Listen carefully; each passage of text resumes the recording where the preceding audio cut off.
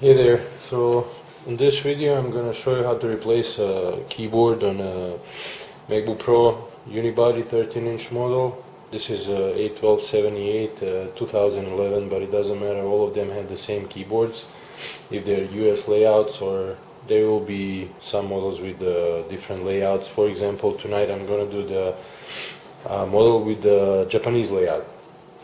The difference in between it is mostly the enter key, but sometimes you will see a different key like delete key, backspace.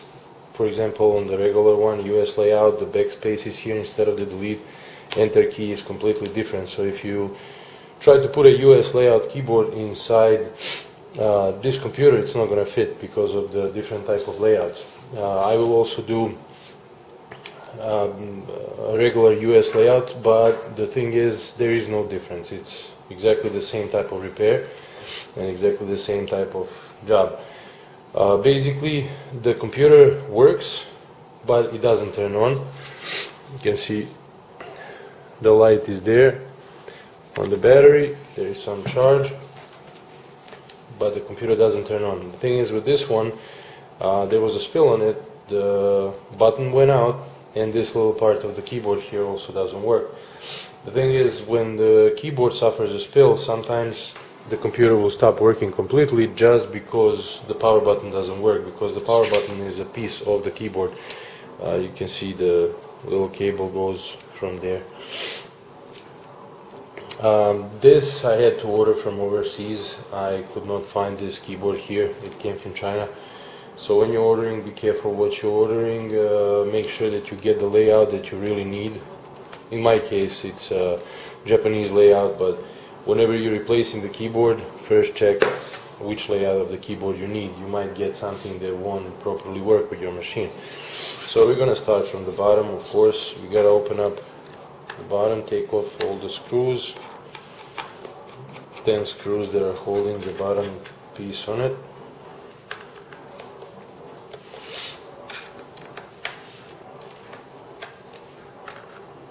This is considered as a basic repair. You don't have to be an expert in computer repair to do something like this, but you do have to be very careful, because to remove the keyboard, it requires removing mostly all of the components from the computer, from inside of the computer, so that you can get to the keyboard. Keyboard is under all the components, as you will see right now. So keyboard is under all of this. We gotta remove everything. Basically, first thing you do is unplug the battery, because if the battery has a charge, you might short something out. It's not that easy, but it still can happen. You will need a torque screwdriver to take out the screws that are holding the fan and the motherboard. Keep in mind that the screws that are holding the motherboard are shorter than the screws that are holding the fan. I know these by heart, but if you're opening it up for the first time, don't mix them up, because you will need those long screws to fasten the fan back in when you're done with the repair. This computer has a couple of screws missing already, so that was quick. Basically, you just need to remove all the connector cables. This is the LVDS connector that connects the screen. There is a little bracket which we need to take out. For this you will need a Phillips screwdriver. Here we go. Battery indicator and sleep sensor also. If you don't plug this in or rip this, if you rip this, your computer will not go to sleep. Battery indicator is not that important, but the sleep sensor on it is. Keyboard. There's the keyboard connector. There's the backlight connector. Trackpad, flex cable, hard drive flex cable, you can just bend this, DVD flex cable, and the Wi-Fi flex cable. Also the speaker. I made a mistake, this is not a 2011 model, this is 2010, but it doesn't matter, it's the same for all of them that came out from 2008. 2008 is a slightly different model, but the keyboard replacement is the same until 2012. Or at least until they stopped producing the regular Macbook Pro and started doing all the Retina models. The speaker is being held by two screws, also different length. keep them separate so that you know where to put the screws back in. Another bracket is under the speaker. This bracket holds the DVD. DVD is being held by 3 screws.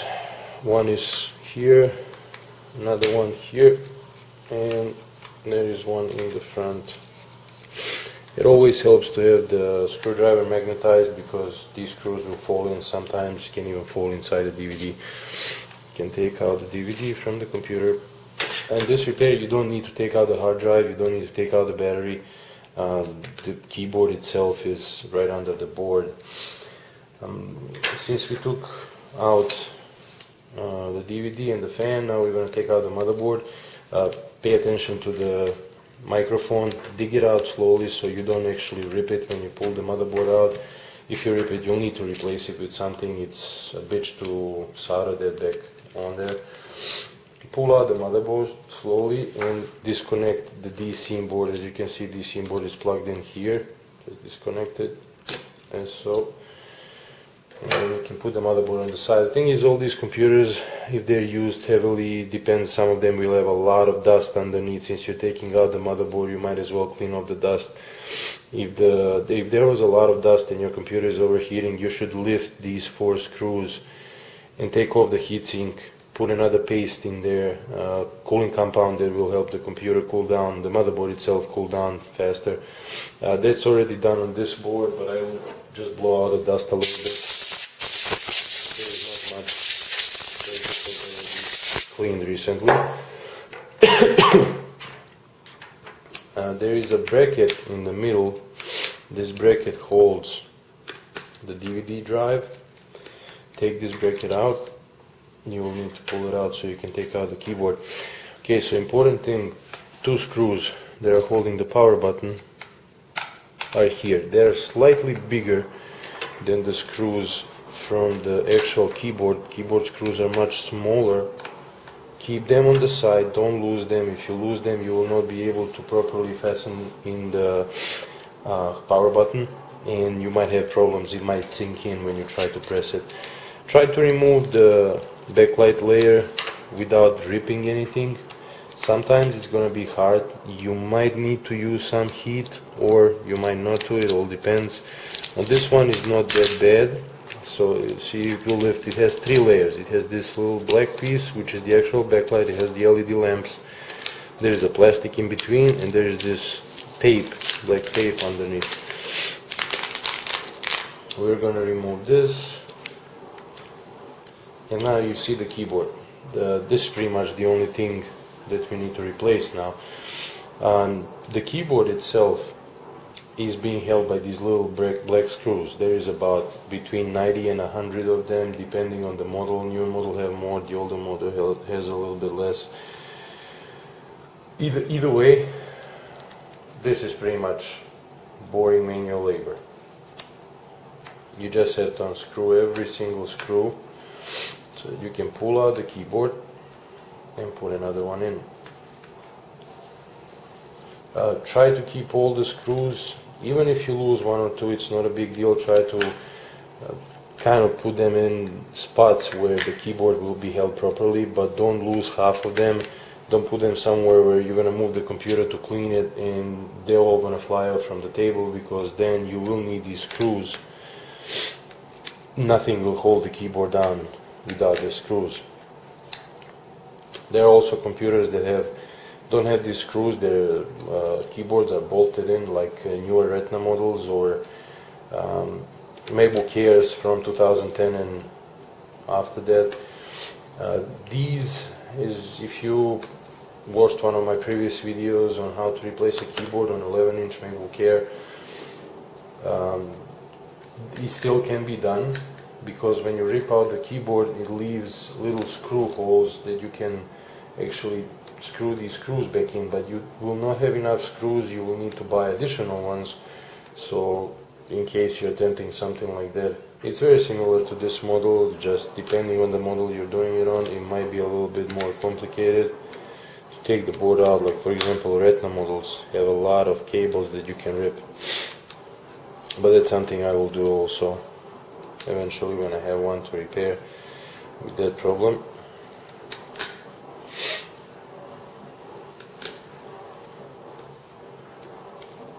If you end up having a stripped screw, you can't take it out because it got rusted or something, try spraying it a little with WD-40. That might help. If not, you will have to rip the keyboard, and the screw will go through the keyboard, it's fine. And then find a pair of pliers or cutters, small cutters, so that you can cut off the screw that got stuck in there. Because when you put back the keyboard, that screw will press up on the keyboard and there will be a hole, so the keys won't align properly.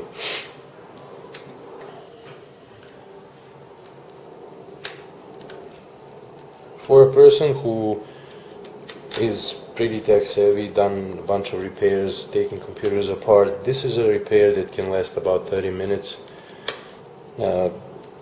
For a person who's done this many times, this is a repair that lasts about 15 minutes. Even though you have about 100 screws to take out, it's still not a big deal and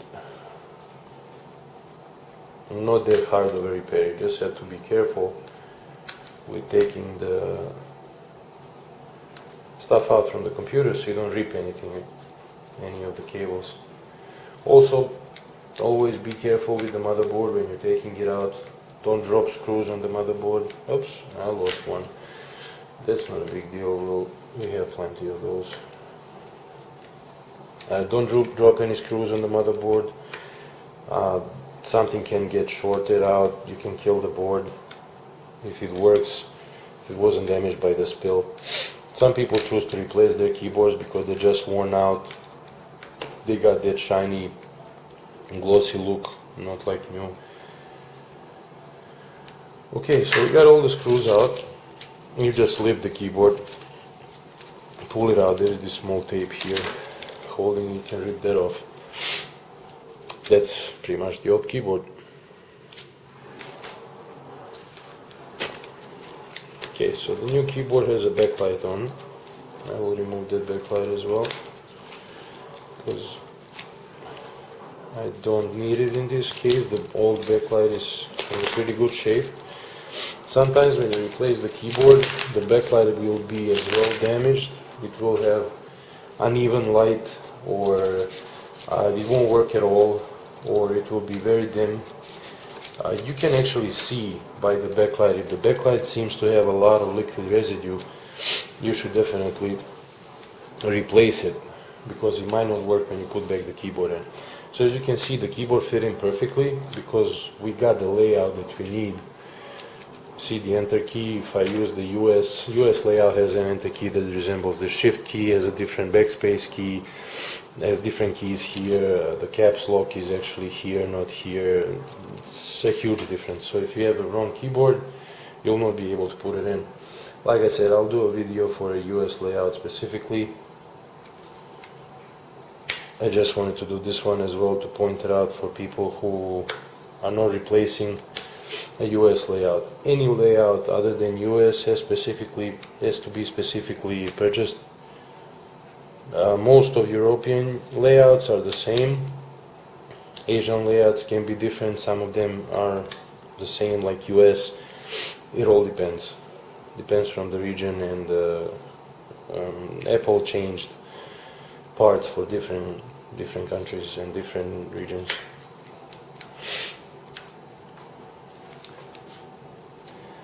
Now basically the same thing you did before. Screw all these back in.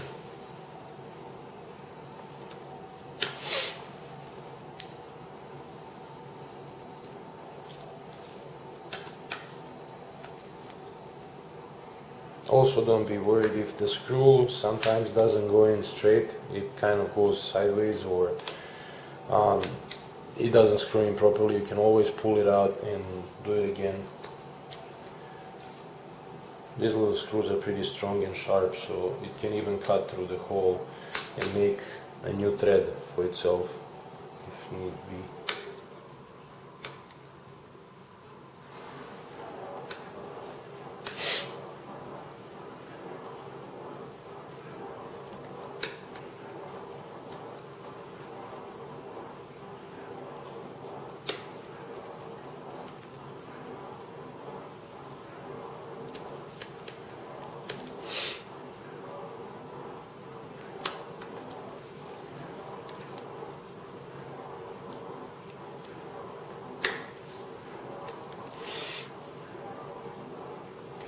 Now I have to give you a heads up on the keyboard repair.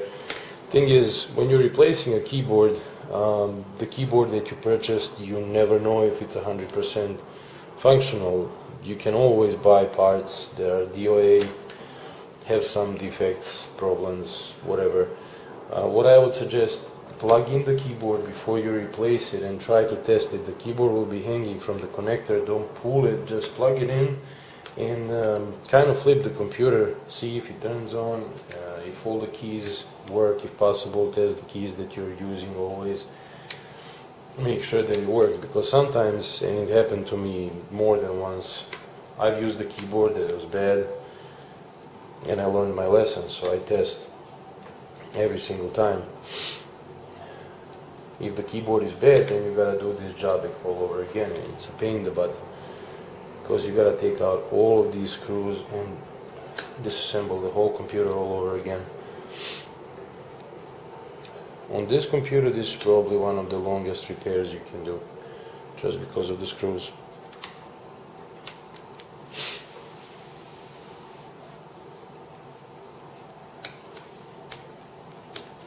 If you watch one of my previous videos, I mentioned, and I will mention that in every repair, make the surrounding fit you properly, make yourself comfortable so you can do the repair properly. Don't try to make the computer comfortable, like especially when you're replacing screens on them. Don't be afraid to flip the computer upside down, sideways, hold it with the hand while it's kind of hanging off of the table or something like that. As long as you're comfortable doing the repair will go well. If you are stiff, if you're cramped up and you do the repair, something might go wrong. You might damage something, you might end up with a very expensive problem if you damage something inside the computer. And I've seen that a lot of times. I've seen a lot of people try to do the repair that they're not capable of doing. They never held a screwdriver in their hands. They think they can fix something so that they can go cheaper, not pay somebody who knows how to do it, and then they end up paying triple the price.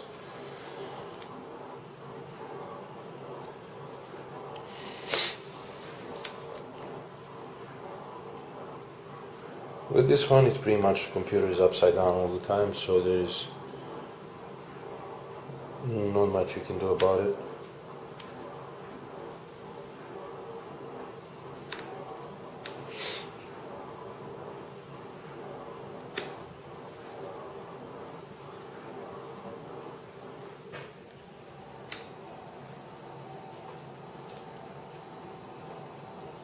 Okay. So I am going to put the old backlight. There's a little bit of dust. I'll blow that out. I'm going to put the old backlight in there because it's perfectly fine. It doesn't need to be replaced. I already turned on this computer with a different keyboard and everything worked fine, and the backlight was on properly. So, excuse me, I got a little sick. So when you put the keyboard back on, press down these edges so it kind of glues itself back in place. Now make sure you position the power button properly in there, because that's the last thing you're screwing back in. Don't forget you have those two different screws. If you lose them, it's going to be impossible to find them anywhere to replace them with something. You will need to buy a pair of them, and that's not going to be fun. Let's put the bracket back on. Now assembling the computer back is a pretty quick job. We've done the hardest part. Here's the DVD.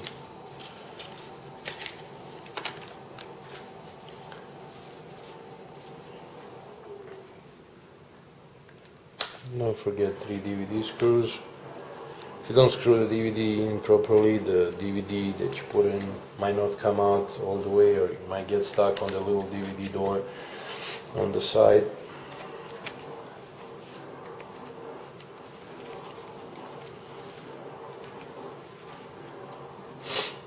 Okay, then there is this bracket which we need to put back in.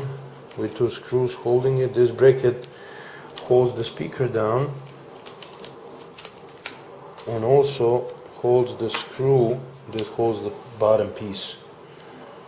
So you need this bracket.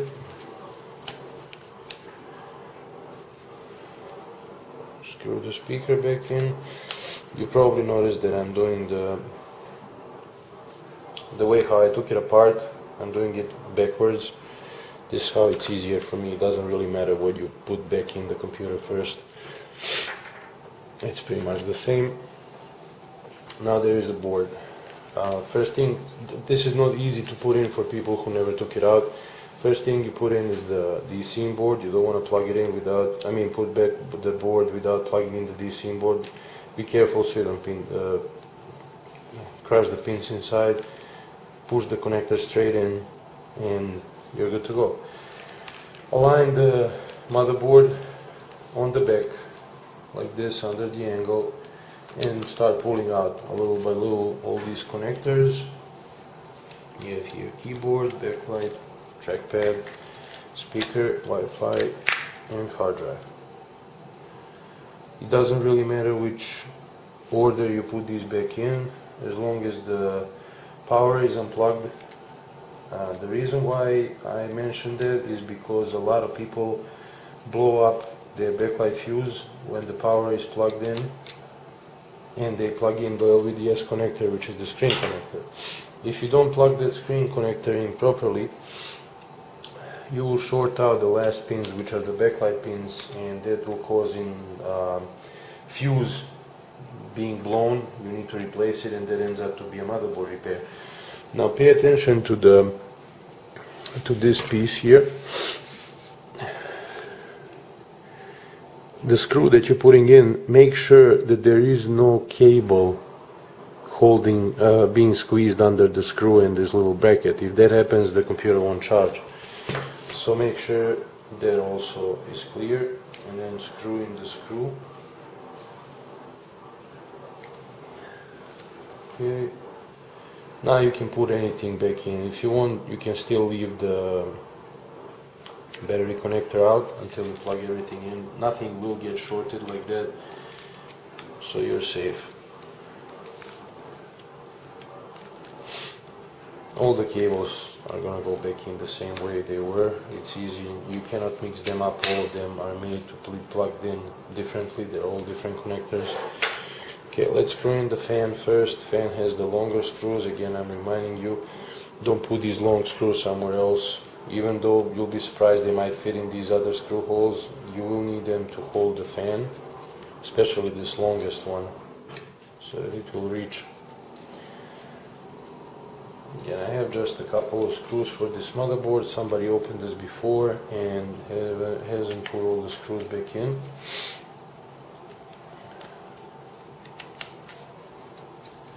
Okay, let's put this back in, and the keyboard and the backlight connector, both of them need to be pushed back in.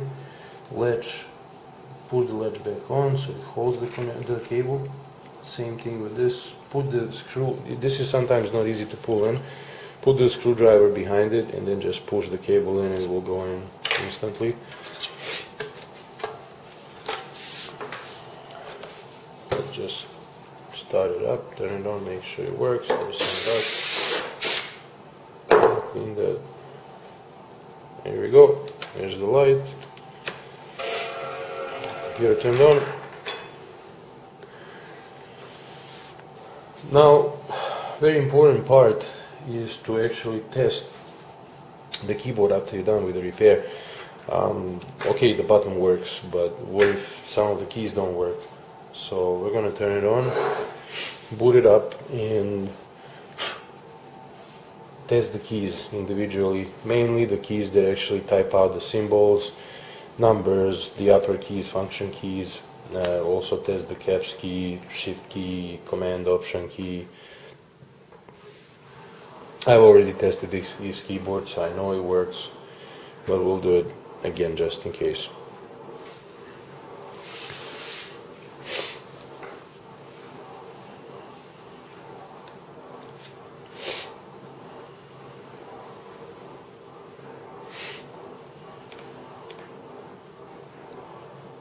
Okay, you can open anything, sticky notes or whatever. Make sure that every key works.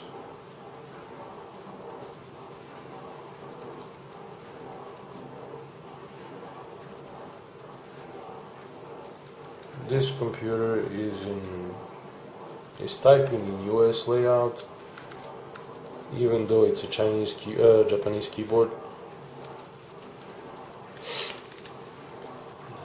Okay, everything is good. Make sure you have sound. Make sure your keyboard backlight works. It works. It's good. And that's pretty much it. You're done. I'm just gonna put the bottom screws back on, and the computer is ready. That's how you replace a keyboard on a 1278. In this case, it was an international layout, and that's pretty much it.